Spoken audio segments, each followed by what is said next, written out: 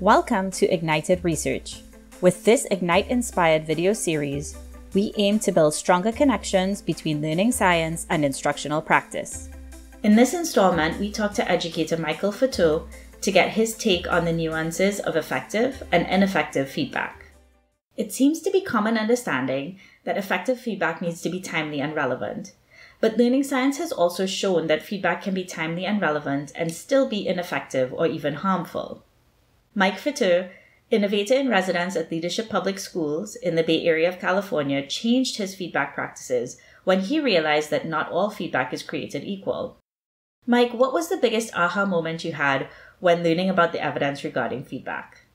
IgnitED's research, actually on formative assessment, describes a feedback loop that's very powerful and effective when educators consider all of the components, thinking about prerequisite knowledge, thinking about the success criteria, trying to root feedback in very clear criteria.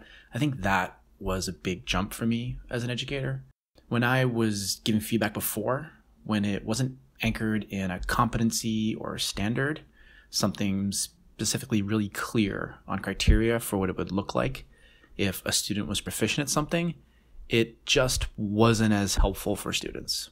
I think the other interesting thing about feedback is, of all its dimensions, the most common one that I went to when I first started thinking of it as an educator is feedback I give students as their teacher.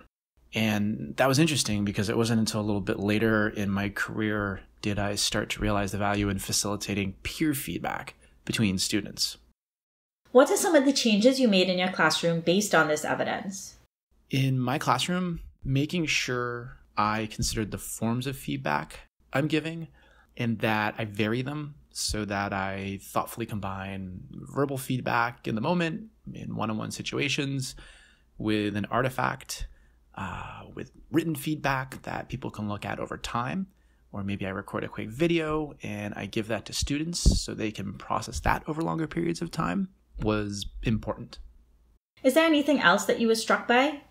Something particularly in the last 3 or 4 years in my practice at Leadership Public Schools is we've done a deep dive on equity and really understanding what it means to bring issues of identity and identity safety to the fore. And not just issues of identity among the students, but also among the faculty, and considering our identities and how they interact with the students.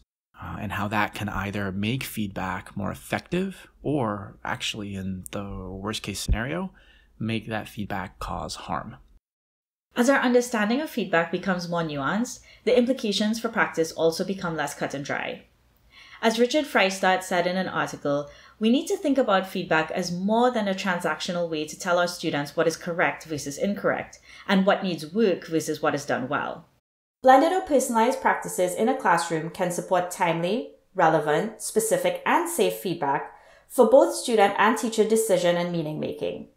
For example, blending or personalizing learning can facilitate multiple formats, structures, and processes for giving, receiving, and reviewing feedback.